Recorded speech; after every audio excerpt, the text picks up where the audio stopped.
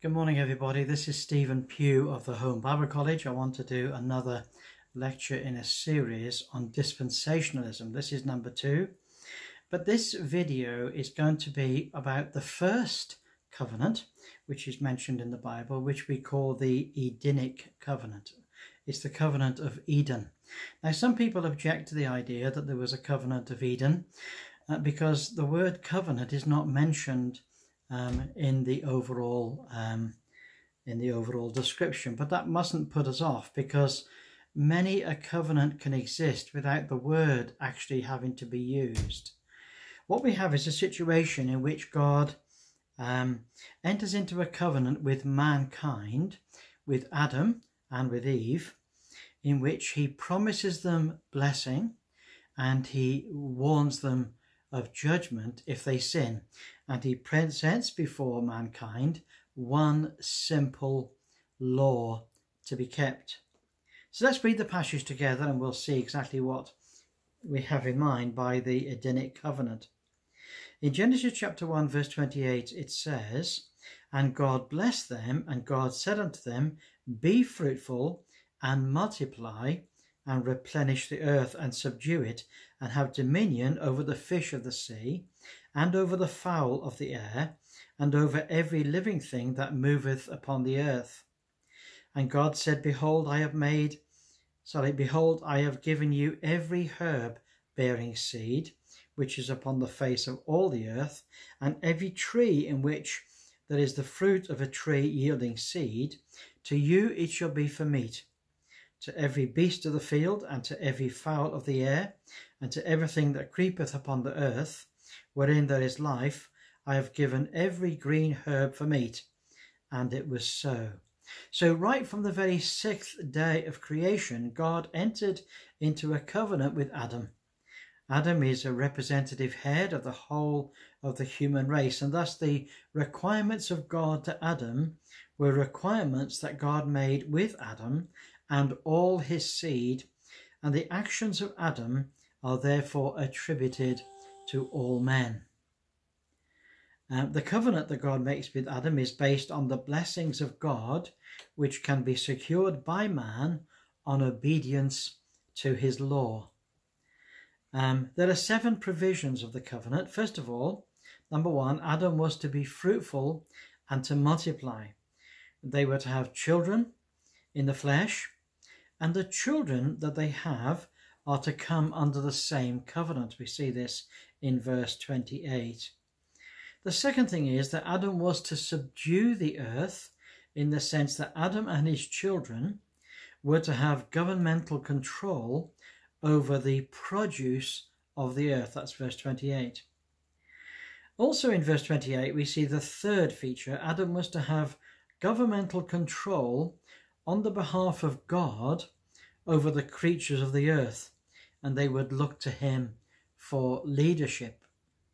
That's also in verse 28.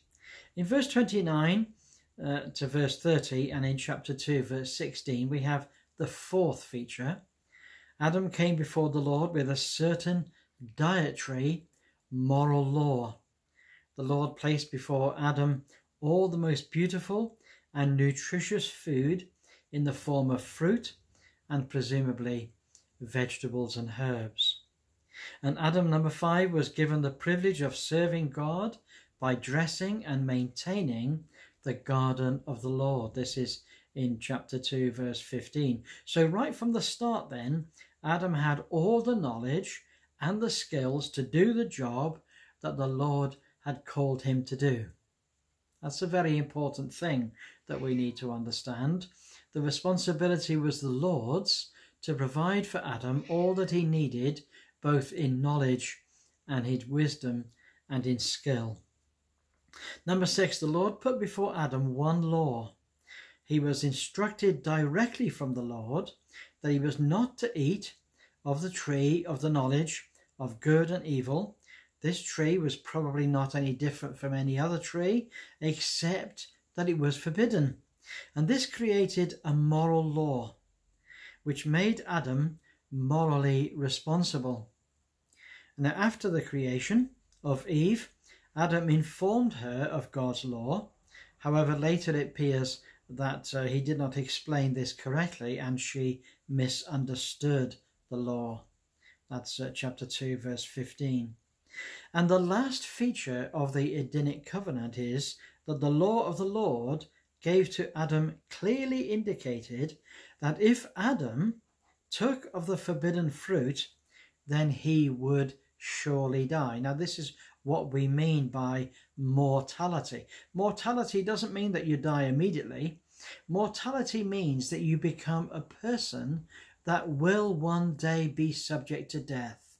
Perhaps death immediately begins to work in the body and produces all sorts of decay, which may be very slow and may be a long thing to experience, but will come to us all in the end. He said that he would surely die. He would become a person who would die one day if he took of the forbidden fruit. Of course, Adam didn't die on the day that he took the fruit, but he would die eventually. The law, which is the basis of the Edenic covenant, was neither easy or difficult to obey. If it were too easy, then Adam would never have sinned. And if the temptation were too hard, then he would have been unable to resist. The moral choice was exactly what that was. It was a choice. It was either faithfulness to their Creator or open rebellion. Sin is rebellion against the will of God. That's what sin is. Now, clearly this was a covenant of law and demanded obedience. This covenant was broken. Man was banished from the Garden of Eden.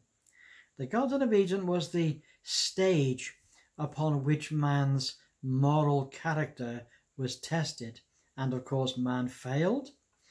And the whole of the human race, that all of the sons of Adam follow him in his sin. Now, the problem of the human race is not just that all men sin, but that all the children of men are the sons of Adam, and in Adam all men sin. Now, there are some people that object to this concept as being a covenant. The word covenant isn't used, as I said, but the concept of an agreement between God and man in which certain requirements for obedience were made and certain warnings of judgment are given, and this makes the Edenic world a clear covenant relationship. God had spoken to Adam, saying that in the day that you eat thereof, you shall surely die. This phrase means mortality. The things that comes to our attention here is that in the day that Adam sinned, he became mortal and would be subject to decay and death. And the overall purpose of God was to test every man in his mortal life and in the various dispensations, and reward them in resurrection to eternal life, or in resurrection to condemnation. So this question of life and death, mortality, that is mortal life, and eternal life, they are the key features and the key message of the Bible from its very first pages to its final pages. And the concept of the word eternal life is always in contrast to mortal life. We either are subject to mortality, we're either subject to death, or we have eternal life. We have one or the other. We either have mortality or we have immortality, one or the other. Well, that's the Edenic covenant considered. The next covenant to be considered, which God makes with all mankind, is the covenant that God made with Adam after he had sinned. Because now they're not going to be in the Garden of Eden. They're not going to be having all the great blessings and privileges that the Edenic world gave them. Now they're going to be in a rough and tumble world, a world of pain and suffering, a world of sunshine and showers, a world of storms and blessing. That's the next covenant. And we'll look upon that the next time that we come together. So look forward to catching up with you the next time. Bye for now.